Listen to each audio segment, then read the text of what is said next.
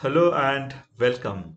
This is Bhaskar Napte from Pharma Growth Hub, and in today's video we are going to talk about adjustment of chromatographic condition as per USP General Chapter 621. We are going to talk about adjustment in liquid chromatography in case of isocratic elution, and more specifically we will talk about the adjustment in column parameters.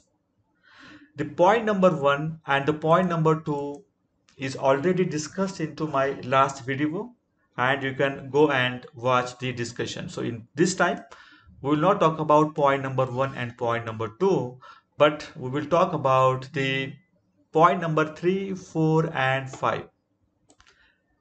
What is the point number three? Adjustment from totally porous to superficially porous particles, adjustment in internal diameter, and last one is the adjustment in column temperature.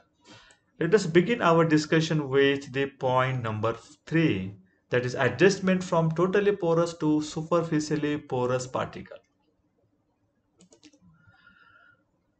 The plate number n shall be within minus 20% to plus 50% relative to the prescribed column.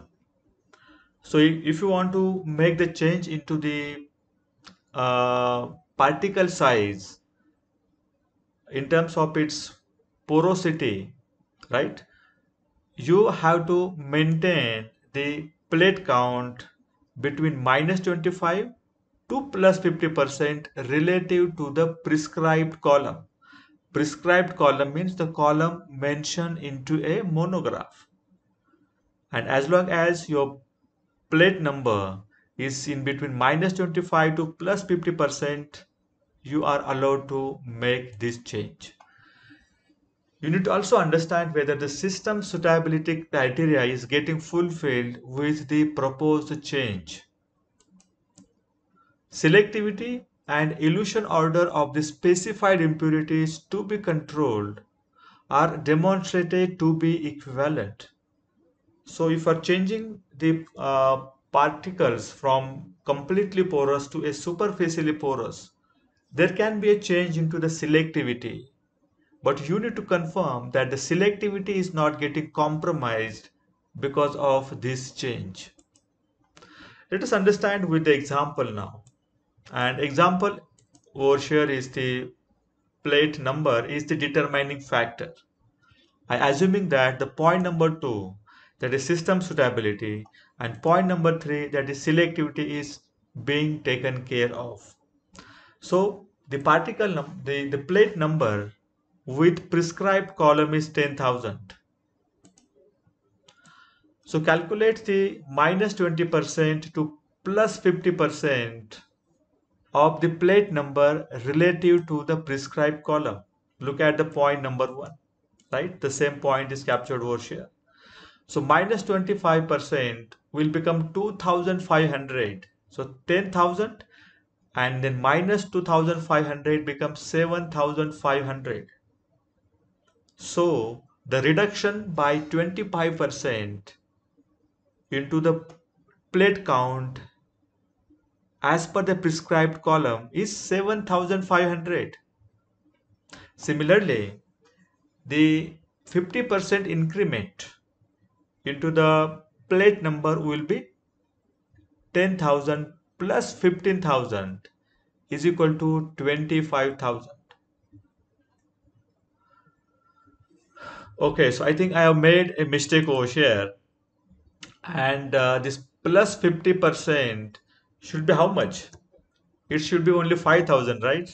If the 10,000 is the plate numbers I'm getting with the prescribed column, then the 50 percentage of it becomes 5,000, and 10,000 plus 5,000 will become 15,000. So my apology for the calculation mistake over here, and I corrected it. So with plus 50% change means the plate number should be around 15,000. So as long as my plate numbers are between 7,500 to 15,000, right, the change is going to be acceptable. Yeah, so let me correct over here also. 7,500 to 15,000.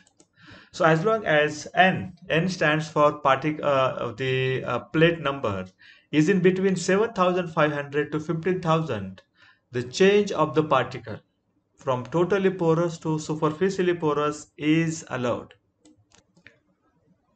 The next important point is adjustment in internal diameter of the column.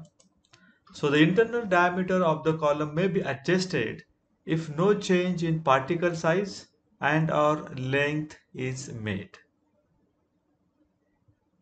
In case if you are changing the internal diameter, you may have to change the flow rate to increase the linear velocity, and we'll talk about the change when we discuss about the adjustment into a flow rate.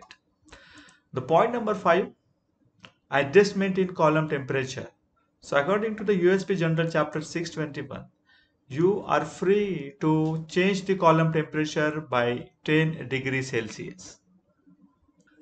So thank you very much for watching this video, and if you want to get such kind of very useful content, the Pharma Growth Hub can certainly help you. Join the Pharma Growth Hub by clicking the link given in the description below. By clicking the link in the description, you will be able to join the WhatsApp group of the Pharma Growth Hub, and you will be able to receive a very interesting and important content. Thank you so much.